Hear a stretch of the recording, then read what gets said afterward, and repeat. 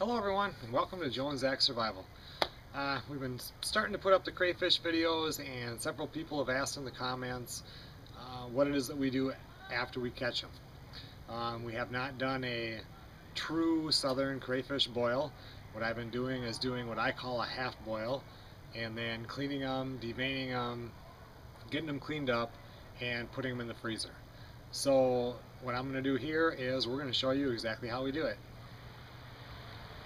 Alright, so the first thing we do when we get back is I take and put an ice pack in there. I threw a couple of ice cubes in there also, just to keep them cool.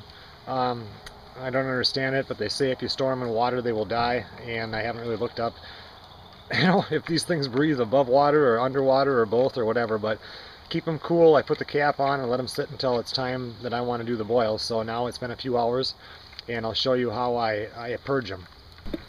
Okay, so when I purge them, what I'm going to do is I'm going to put a whole bunch of salt on them right now, and then I'm going to put water in there, and I'm going to stir that up for just about 3 minutes or so, and I'm going to rinse it. Then I'm going to run fresh water in there a little bit, stir it up a little bit, and rinse it again. And this is supposed to clean them out, whatever it takes, so that they're a lot cleaner. And they do not much care for this.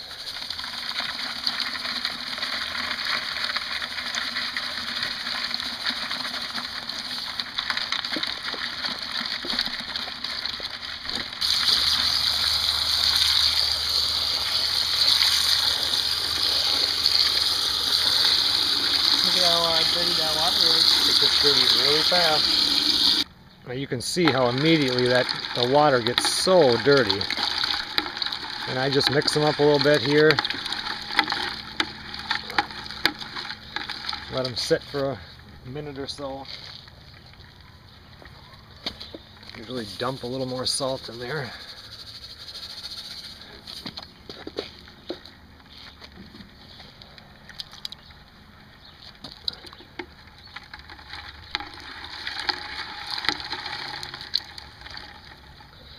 Alright, I'm just going to do this, just mix them a little bit, let them sit, mix them a little bit, and I'll wait 3-4 minutes or so, and then I'll come back and I'll rinse them off. Okay, it's been a few minutes. All I do is take the cap, just going to dump out the salt water.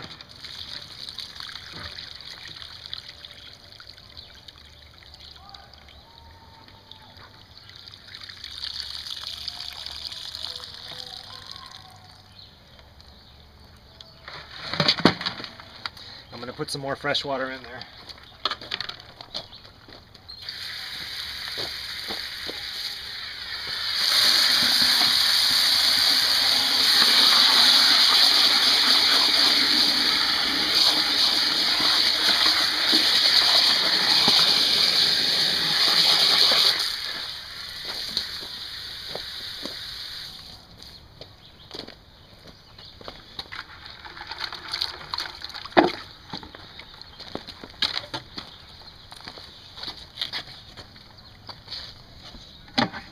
Alright, now I'm just going to rinse some all this crap out again.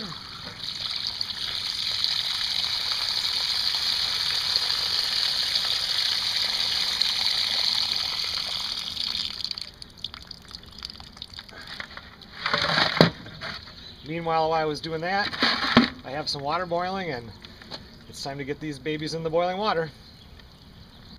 Okay, so the neighbors across the street, they're having, I don't know, it must be a graduation party today because there's cars all over. Zach was just out here washing his car in the front yard.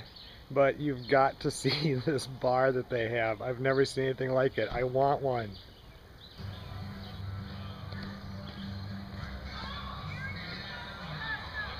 It's a bar that drives down the road. I need one.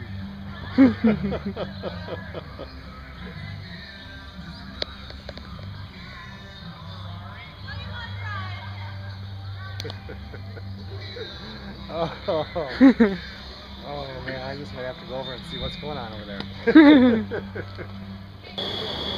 Okay everyone, well we got our water to a rolling boil, and now we are just going to dump these happy campers in there.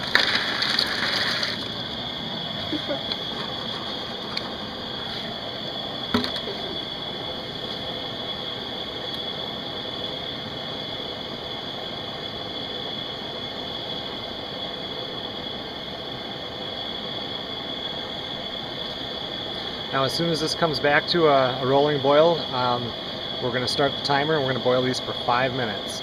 If you were going to do a true boil with the corn, the potatoes in there, you do it from 7 to 10. I do it for 5 minutes because I'm going to pull these out and then I'm going to break off the tails, take the shells off, devein them, clean them, wash them, and then we're going to put them in the freezer. Okay, so we're just coming up to a rolling boil, so we're going to take and start the stopwatch. We're going to run this for 5 minutes. Okay, it's been 5 minutes, and now we're going to take these off, and we're going to rinse them off.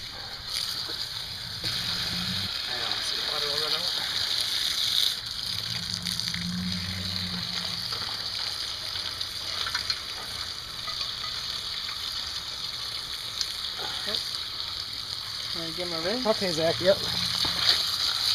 Okay, you can see they turn that nice red color once they're cooked like that. Almost like a crab.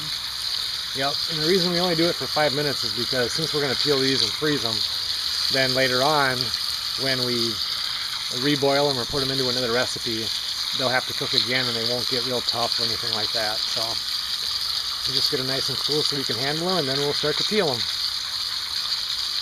Okay, so if they have a straight tail, that means they were dead before you boiled them. You want to throw it out. This one does not.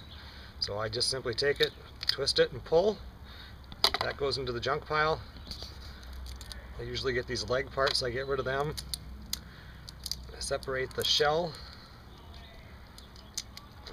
You can squeeze on the tail and pull it out, and we end up with this. Let me get a zoom in on that. Now I'm going to take it, and right here is that vein that goes through there. When they eat these down south, they eat the vein too, but since I'm cleaning them, I don't. I just pull it all off. There is one piece of meat right there. That goes into the good part. And some of the bigger ones, you can take this right here and still pull the vein out, and then I wash this part here, and you almost end up with a little back strap, and it really adds to the meat. Now when I get to these bigger ones like this, we do the same thing. Pull it.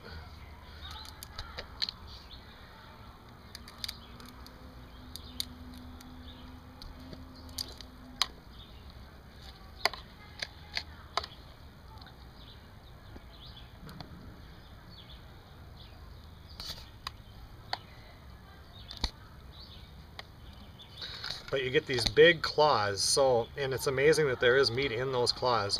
So I snap that off, and then I take this little one and I pull it, and it always comes out a little bit like that, and then you try your hardest to break the shell off of it. And you can't always get it, but sometimes you get a nice piece of meat. This one I'm not getting much out of. So we'll try the next one. It's hit or miss, but when you do, it's really nice. This one too, I did not get anything out of. So, but we'll try some more of them. Let's try this claw right here.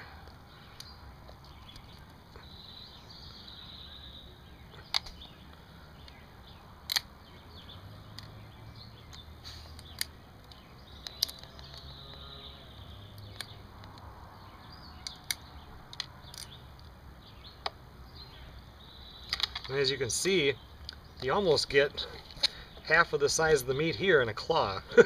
So anyway, that's how we do them. Just do it over and over. This isn't bad. We only have 43 of them to do.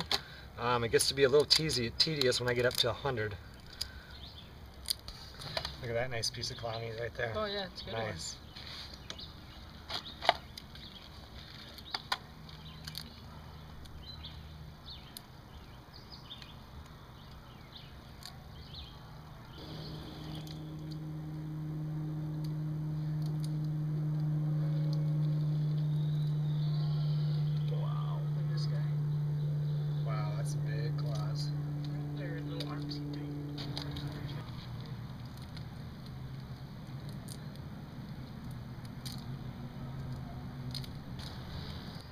Alright everyone, well we got them all peeled and deveined, and now I'm going to take these inside and I'll wash them up real good, and then I will just take and I put them in like this here. This is already clean stuff, and throw it in the freezer. This is my second one that we've had, and what do we have? 363 crayfish before these 43. So the count's going up, and then I'm saving it. And I have a friend that's in the Sorrento area of Louisiana who is actually going to send up a packet of boil seasoning, so we can actually do a crayfish boil, throwing them in live with the corn and the potatoes and all that, but also another boil that you can just sprinkle on there. So then later on we'll reboil or do whatever we want to do with these, and then just put the seasoning on there. So, and we're new to this, but it's fun, and we're learning. Thanks a lot for watching the Joe and Zach Survival Channel.